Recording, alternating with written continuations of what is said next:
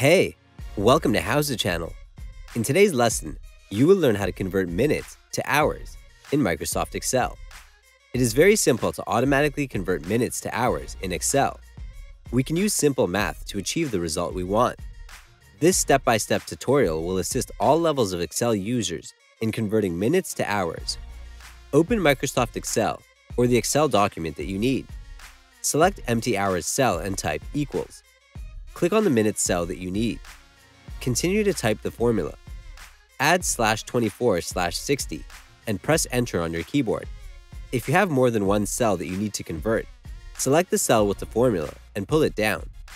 This way, you will copy the formula to the other cells that you need. Select the cells with the formula and right-click on them.